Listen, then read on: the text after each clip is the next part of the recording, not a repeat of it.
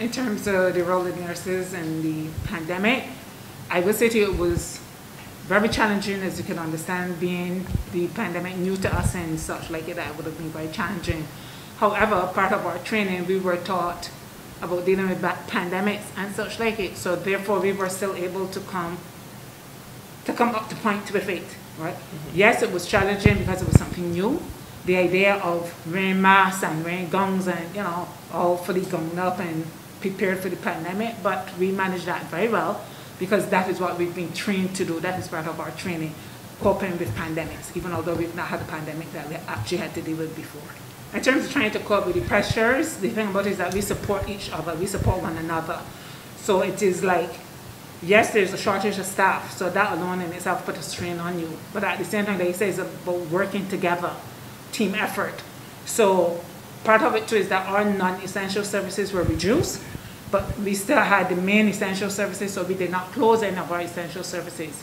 But like I say, it was a matter of then maybe shifting a nurse from here to there that can to cope with that pressure.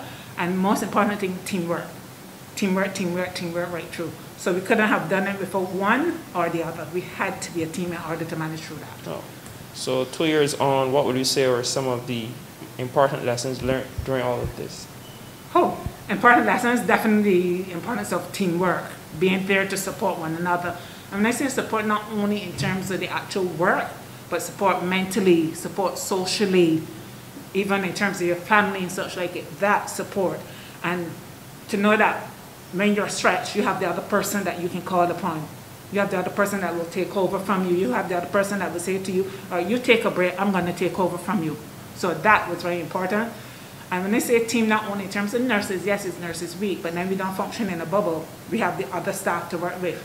Right? So even outside the nurses, then we had the support staff because we could not have done it. A chain is as strong as its weakest link. So that we also had. I would say some of the issues still remain shortage of staff, but then that comes back to training. And part of it is the government has sought to bring in nurses from outside to help increase the complement of nurses. That would then give the current nurses an opportunity to go and further their studies. And that is what we need. Right? In terms of, because you have different categories of nurses. You have a single trained registered nurse. You also have a registered nurse who can be a midwife. And then you have the specialty, which is the public health. So it's like you need the step-by-step process, and that is where bringing in the outside nurses then will allow us to achieve that step-by-step to further the qualification of the nurses. What advice would you have for people who are interested in getting into the nursing profession? I would encourage persons who are really interested to come into nursing. One of the things you need to understand is that nursing is not a 8:15 to 4:30 job, as persons think, especially in the polyclinic, that's 8:15 to 4:30. No, because in the polyclinic, because we do community health, which is out in the community, you can be called upon to assist out there. So it is not a 8:15 to 4:30 job, but once you love caring for people, like me, I love caring for people, I can come to work anytime at all. So I would encourage persons to, to really enter the profession. It's a very good profession. You learn a lot.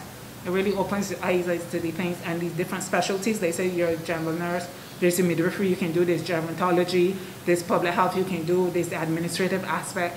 So nursing is just not the physical aspect of caring, but then you can branch off into the different specialties. There's the geriatric, there's the psychiatric, there's the QH, there's general nursing.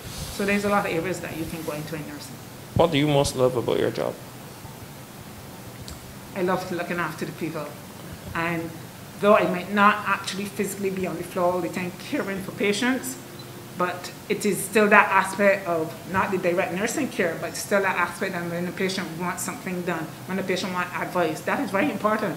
Just as important as actually physically doing nursing care, just to provide information for patients. That makes such a great difference to persons. So I love my job overall. I love my job.